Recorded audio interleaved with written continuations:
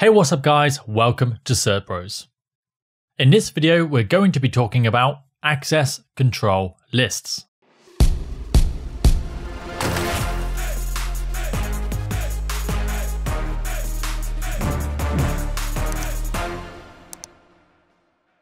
So what is an access control list?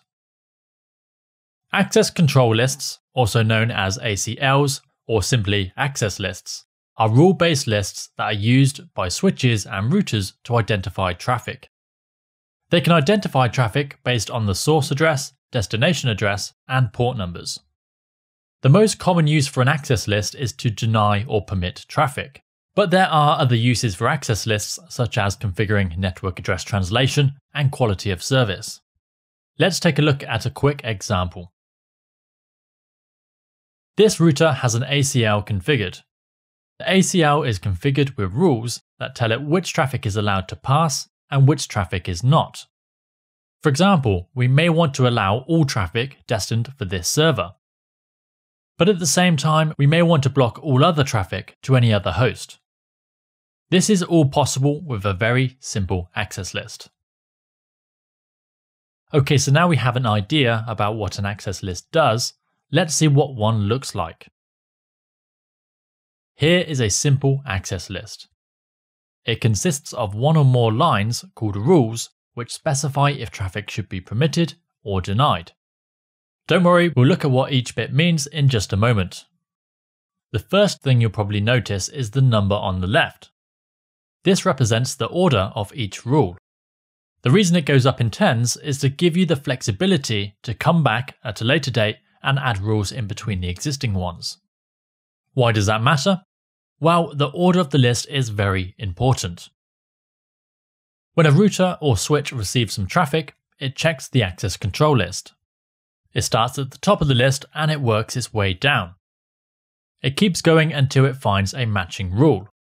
As soon as a matching rule is found, it stops looking and applies that rule. This means you have to be very careful to put the rules in the right place.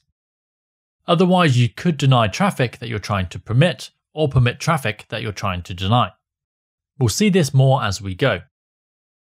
Another very important note here is that if no matching rule is found, the traffic will automatically be denied. There is an invisible deny everything rule at the bottom of every access list. This is known as the implicit deny. Okay, so now we know what an access list does and what it looks like. Now let's take a closer look. There are three types of access list. The first is a standard access list. Now, when you configure an access list, you use a number to identify the type of access list you want to configure. A standard access list uses any number between 1 and 99. Then Cisco decided to expand this to also include 1300 to 1999. This expansion meant we can configure a lot more access lists per device. Standard access lists only use the source address to identify traffic, so this can be quite limiting. The second type of access list is called an extended access list. Extended access lists uses any number between 100 and 199, and expanded numbers between 2000 to 2699. Extended access lists allow us to identify traffic not only on the source address, but the destination address, protocol, and port number as well. So we can have a lot more granular control with extended access lists. The last type I want to mention is called a named access list. A named access list allows standard or extended lists to be given names rather than numbers. If you have multiple access lists on a device, named lists make it easier to identify what each list does, making them easier to manage. We're going to look at all three of these in a bit more detail. First, let's look at standard access lists. This is a command to configure a single standard access list entry. It can look a bit intimidating at first, so we're going to break it down. The first part specifies the access list number. Remember, any number between 1 and 99, or 1300 to 1999, means this will be a standard access list. The next part is the action. Do we want to permit this traffic or do we want to deny it? We then have our source IP address. And finally, something called a wildcard mask. Now the wildcard mask will need some further explaining. A wildcard mask works with an IP address. It's like an inverted subnet mask. The job of a wildcard mask is to identify the bits of an IP address that needs to match and the bits that don't. To do this, you need to compare the wildcard mask with the IP address. Wherever you see a 0, this means that corresponding bit must match. Wherever you see a 1, this means the bit does not need to match. So in our example here, we have the address 192.168.10.0 and the wildcard mask of 0.0.0.255. This means it will match any traffic with the source address between 192.168.10.0 to 192.168.10.255. Because the wildcard mask states that the last 8 bits don't need to match. So to summarize this rule, it will permit any traffic coming from the source address 192.168.10.something. Okay, so that was nice and simple. Let's now look at an extended access list. This is a command to configure a single extended access list entry. As you can see, there is a bit more to it than the standard access list. Don't worry though, we're going to break it down.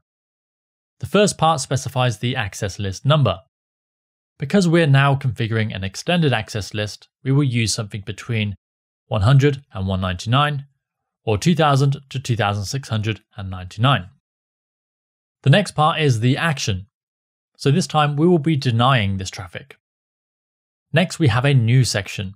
This matches the traffic protocol. In this example we have TCP, but this could be UDP, EIGRP, OSPF, etc. Then we have the source IP address, followed by the source wildcard mask. Then we have the destination IP address and the destination wildcard mask. After that we have something called an operator. An operator is used to match port numbers. We have a few different operator options. GT means greater than, LT means less than, NEQ means not equal to, and EQ means equal to. Range means included in the range you specify. In this example, we're going to use EQ, which means equals to, and then we'll specify the port number. We can do this using the port number itself, or we can use a keyword for common ports. Here I typed FTP, meaning port 21. An important note here, when configuring an extended access list, the source IP and port number always comes first. Okay, so to summarize this rule, deny all TCP traffic coming from 192.168.10.something with a destination IP address of 192.168.20.50 and a destination port number of 21. The last one we need to look at is a named access list. Now luckily, named access lists are pretty similar, they're just configured slightly differently. The first thing you need to do is type IP access list. Then you specify if you want to configure a standard or an extended access list. Then you just need to choose a name. Here I've chosen Certbros for the name. Then you enter the access list configuration mode, where you can add the rules in the same way as before.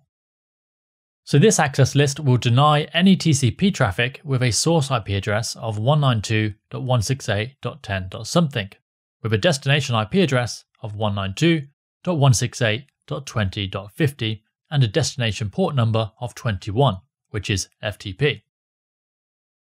After that, it will permit any IP traffic with a source IP address of 192.168.10.something and a destination IP address of 192.168.20.50. Can you see the importance of having the correct order? If these two entries were the other way around, then FTP traffic would be permitted because the bottom rule would never be checked. So that is how you configure the 3 types of access list. But you also need to be able to read the lists. Let's take a look at a few examples and try and figure out what they do. Here's our first list. We know it's an extended list because it says extended at the top. But not only that, it also has a number of 101, which hopefully by now we know is an extended access list number. Below this, we have our list rules. The first one states, deny all TCP traffic destined for 192.168.10.something with a destination host address of 192.168.20.50 and the destination port number of 21. Now, access lists that have a 32-bit wildcard mask, or 0.0.0.0, meaning one IP exactly, will show a host address. You can even use the keyword host when configuring it. The next rule is the same, but this time we are blocking telnet traffic. And the bottom one permits any IP traffic from 192.168.10.something with a destination host address of 192.168.20.50. Nice and easy, right? While the next one is even easier. This is a standard list. Of course, it says standard at the top, but it's also using a standard number. Remember, standard access lists only filter based on the source IP address. So this list is permitting traffic from host 192.168.10.10, 15, and .20. Remember, all access lists have an implicit deny at the bottom, so everything else will be denied. Okay, let's look at the last example. This is an extended access list, but this time it doesn't have a number. Instead, it has a name. The first rule permits TCP traffic, and there is a keyword here that we haven't seen yet. We can use the any keyword to specify any IP address. So in this case, any source IP. And then we have the destination host address of 192.168.20.50. And which port do you think www means? HTTP port 80. The second rule is the same, but it's permitting FTP traffic on port 21. Hopefully this has given you a good understanding of access lists, what they're used for, and the different types. This video is part of the full CCNA course, which can be found in the description, so please feel free to go and check that out. If you like this video, don't forget to give it a thumbs up, leave a comment, and subscribe. The support from you guys really helps this channel grow. Other than that, thank you for watching.